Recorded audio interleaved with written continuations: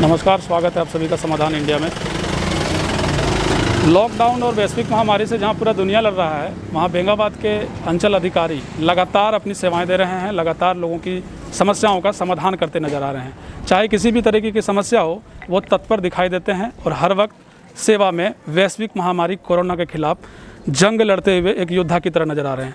CO साहब हम लोगों के साथ मौजूद हैं। सर, बैंक में खास करके अभी जो समस्याएं देखी जा रही है कि बैंक में लोग लगातार जो है सो लॉकडाउन या सोशल डिस्टेंस का जो है उल्लंघन करते नज़र आ रहे हैं। कई जगह जो है सो किराना की दुकान में जो कालाबाजारी भी एक तरह से कह सकते हैं कि कुछ शिकायतें आई हैं।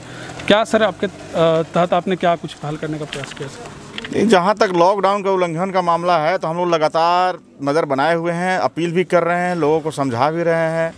लेकिन इधर कुछ दिनों से बैंक में भीड़ काफ़ी बढ़ रही है।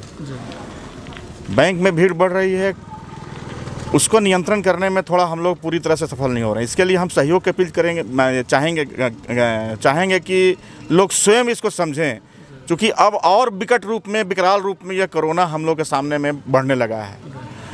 तो जब तक आप स्वयं नहीं समझेंगे, हम लोग लाख प्रयास कर जाएंगे, प्रशासन हम लोग अपने आप से आप लोगों को नहीं अथी कर सकते हैं, सुधार नहीं सकते हैं। तो आप स्वयं इसको बचने के लिए करें। प्रशासनिक स्तर पर हमारे पुलिसकर्मी, हमारे कर्मी लगातार अभी भी हम लोग बैंक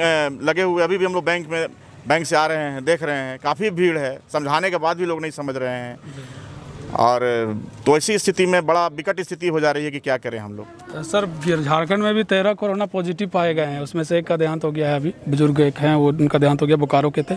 सर, बैंक जो जितने भी मैनेजर हैं या फिर उनके कर्मी हैं, उनको कुछ निर्देश वगैरह आप लोगों को? हाँ, उन लोग को हाँ DC साहब के यहाँ से भी निर्देश मिल चुका है, चिट्ठी भी निकल चुकी है कि वे लोग अपना वॉलंटियर्स भी रखें। प्रशासन तो उनके साथ है ही, वॉलंटियर्स रखें और भीड़ को नियंत्रण करने के लिए गोल घेरा बनावें।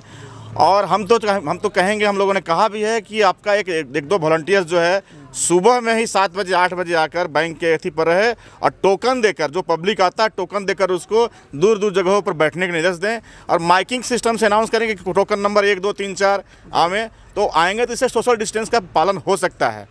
ज़रूरत है प्रयास करने का, अपील करने का। जब नहीं करने पर उन लोगों के खिलाफ भी हम लोग कार्रवाई करेंगे, क्योंकि सर का भी आदेश आ चुका है, डी सर का भी आदेश आ चुका है हर हालत में इसको पालन करें। जी, लगातार सर आप अपील भी कर रहे हैं, सहयोग भी कर रहे हैं। एक अंतिम जाते सवाल है कि आप सवाल नहीं है, आपका संदेश लेना चाहेंगे, एक अंतिम अपील क्या करना चाहेंगे बेंगाबाद से? अंतिम अपील यही कहें कि लोग घरों में रहें, सुरक्षित रहें, अपने भी बचें, अपनों से बचें और अपनों से भी दूरी बनाते हुए देश को बचाएं, समाज को बचाएं। नहीं बचाएंगे तो यह कोरोना बहुत ही दुखद संदेश लेकर हम सबों के बीच में आएगी। बहुत बहुत शुक्रिया सर आपका। तो बेंगाबाद सीईओ हैं और इनका कहना है कि अपने अपने घरों में रहें, सुरक्षित रहें, सोशल डिस्टेंस का ख्याल रखें और बैंक की जो समस्या है उसको लेकर भी ये इन्होंने निर्देश दिए हैं। प्रशासन लगातार निर्देश दे रही है कि आप जो है सोशल डिस्टेंस के लिए टोकन सिस्टम जारी करें और उसका भी आप पालन करें। समाधान इंडिया में आप बने रहें। आप सभी का बहुत बहुत शुक्रिया। कैमरा पर्सन महेंद्र राज के साथ मैं विकास यादव, बेंगाबाद।